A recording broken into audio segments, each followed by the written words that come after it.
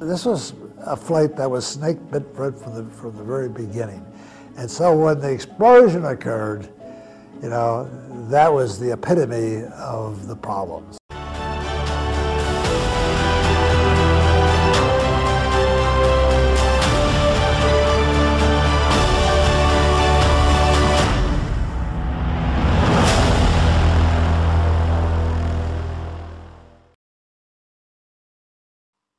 Apollo 13 launched from Kennedy Space Center on April 11, 1970.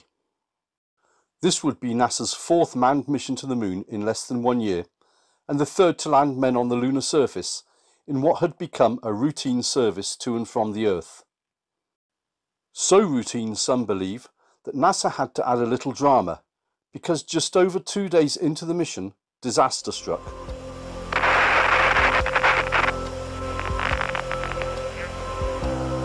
Okay, Houston, we've had a problem here. This is Houston. Say again, please. Yes, Houston, we've had a problem. A large bang first alerted the crew to a problem. Astronaut Jim Lovell then noticed the spacecraft was venting a gas of some sort into space, indicating something more serious.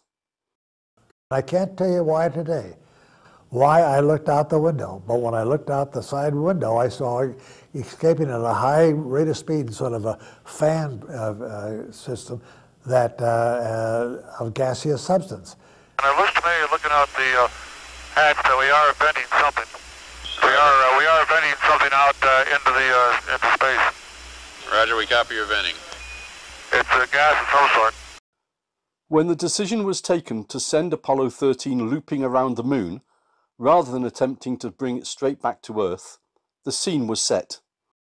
Use the moon's gravity, slingshot them around. No, the LEM will not support 3 guys for that amount of time. Barely. With the command module venting oxygen, the only way the 3-man crew could stay alive was by relocating to the ascent stage of the lunar module, which was only designed to support 2 men on a 2-day trip to the lunar surface. The only option was to shut down all but the essential electrical systems to conserve power. Power is everything. What do you mean? Without it, they don't talk to us, they don't correct their trajectory, they don't turn the heat shield around. We gotta turn everything off.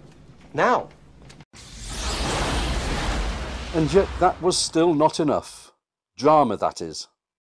For as the spacecraft drifted off course, the crew used first the descent stage thruster and then the reaction control thrusters in an attempt to bring it back on course in a way that had never been tried before. We are not losing those men. Of course you're not. There was never any question of them coming back alive because they were, and always had been, in the safety of a low Earth orbit. The explosion occurred at just the only place that it could have happened that would result in a successful recovery. If it happened any time after we got in lunar orbit or when we were on the surface, we'd never have the fuel to get either back up to rendezvous with the command module or even to get uncaptured by the moon.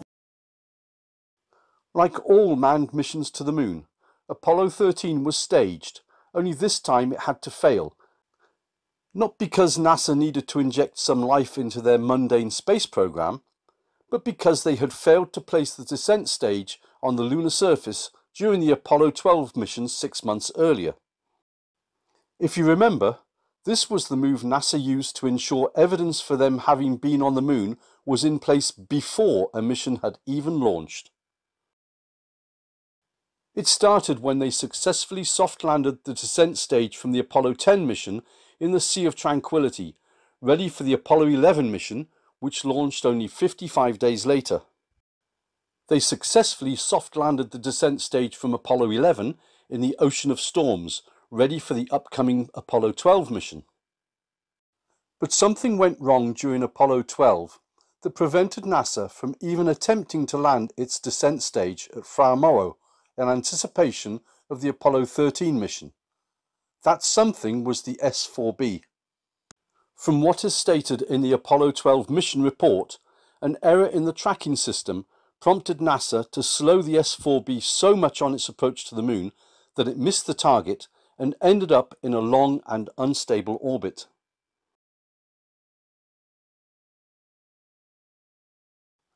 The Saturn V rocket had been struck by lightning twice shortly after launch, causing temporary instrumentation failure.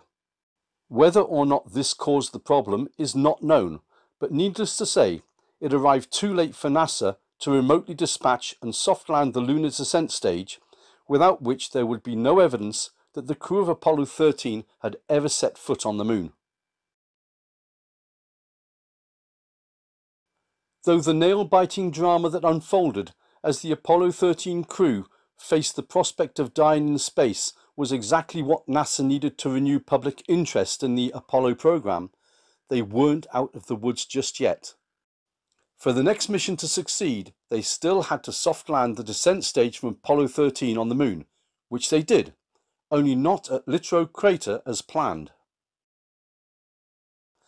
Any Apollo mission involved months of preparation, including storyboards, scripts, simulator training, dress rehearsals, geological field trips, and pre-recorded clips of maneuvers, all of which were geared up to reflect the intended lunar destination, not to mention an entire movie set designed to recreate features of the landing site. NASA wasn't about to let all that go to waste. So having successfully landed the Apollo 13 descent stage, they announced the upcoming Apollo 14 mission would be reassigned. Anyone care to guess where? Look, it's Frau Morrow. I can see our landing site. That's right, Fred. Frau Morrow. NASA successfully landed the descent stage of Apollo 13 in Frau Morrow, ensuring not only the success of the next mission, but also funding for another 3 missions after that. My thoughts are that the accident of Apollo 13 was the best thing that could happen to NASA. People were getting very complacent. And so when 13 occurred, at the time that it occurred, because it could have been a complete disaster, which would have probably ruined the whole space program, it was the best thing that could have happened. The explosion occurred at just the only place that it could have happened that would result in a successful recovery. If it happened any time after we got